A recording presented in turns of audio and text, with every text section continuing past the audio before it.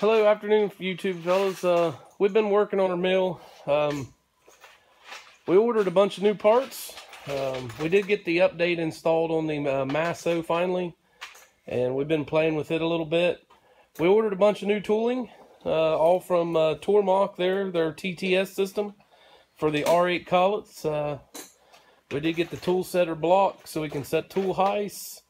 The wrenches, we got the ER32 wrenches set up. We got their flat R8 collet there, so we can get tool heights exact. And this is the part that you can set it in right here. And it's a one-way bearing, so you can put your tooling in and out without having to be in the mill. Holds it still for the wrenches. So we broke out the dial indicator there, the mag base, and set it up on the spindle on the tool, on this tool right here, on the spindle, and we found that we was about 6 thousandths out of round on that tool on run out. So we got to checking, and where this sets up against right here, it sets up against the bottom of the spindle. We found that the spindle had some burrs in it up on the bottom. So here we are. We're getting ready to set up. We've got it set up here to, we are going to physically turn the bottom of the spindle. So we're going to take off with that here in just a minute. But we just wanted to show you guys what we're going to do. And yeah, sure, I'm going to get some criticism on this one, but it's the easiest way I know to make the spindle good and flat on the bottom, true to the table. So the machine's all been trimmed in. It's within a 0.5 thousandths on 6 inches both ways. So we're going to cut this real quick. So here we go.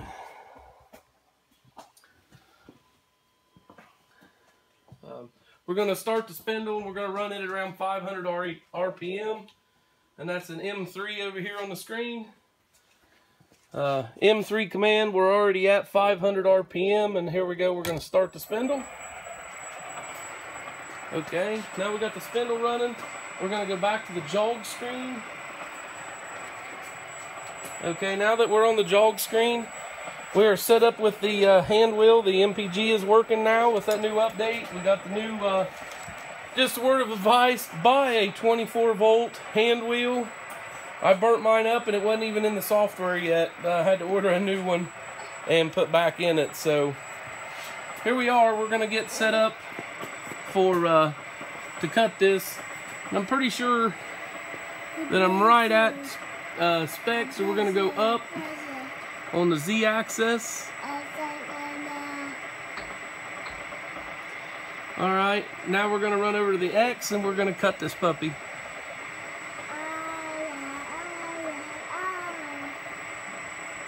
Here we go.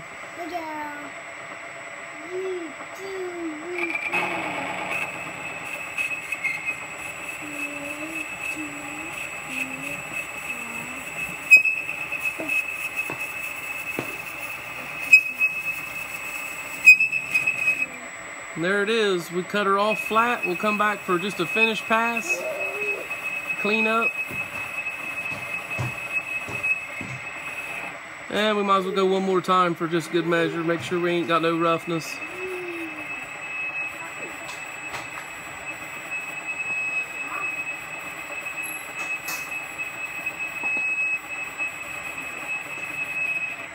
All right, and there we are. We did machine the bottom of the spindle. I wasn't sure if it'd be too hard, but it seemed to work okay. That's just a Shars brand 1/2 inch tooling that I got from my little lathe.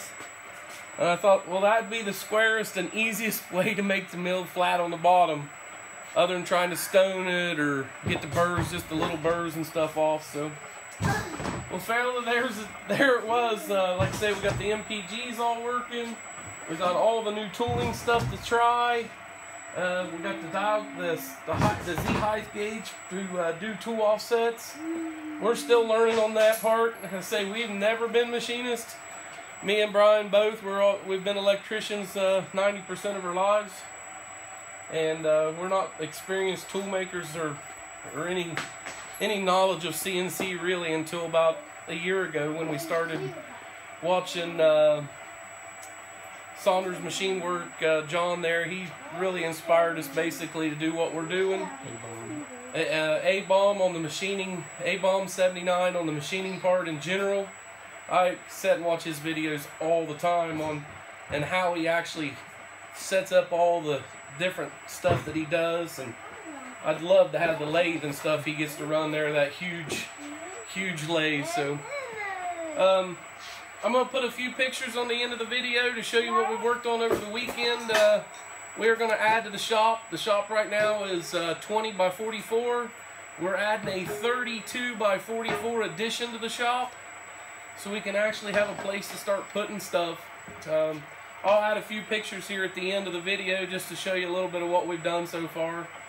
We got all the dirt work and concrete prep ready yesterday and Friday, and yeah, I can't wait to get some room. Alright, well here we are. We're going to go ahead and shut the spindle back off. It's Control M brings up the MDI commands, and an M5 is going to stop the spindle. So there we go. We'll see you guys next time. I come back real quick. After we cut the spindle a little bit later, we decided to do a run out check real quick again, and to see how much better it was. We were at 6,000, 6.5 thousandths before I cut the face of the spindle with the TTS system. So I went ahead and chucked the same tool that we had in, and after cutting the face, I torqued it with the normal 3/4 inch wrench, torqued it back down to just about the same as what I've always used this thing at. And with it drawed back up to the mill now, with the true face to the table, with it cut, here's the dial indicator running. We're running around 50 RPM on the spindle, and there you can see the gauge. If it's moving, I can't tell it.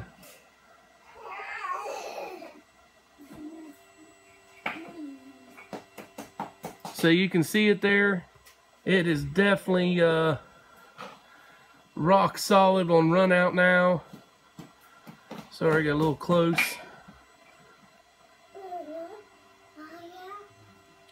But yeah, it looks way better. And I say we're sitting there running a spindle at about 50 hertz or so, or 50 RPM, just to check that run out. My phone will straighten up here in a minute. Sorry.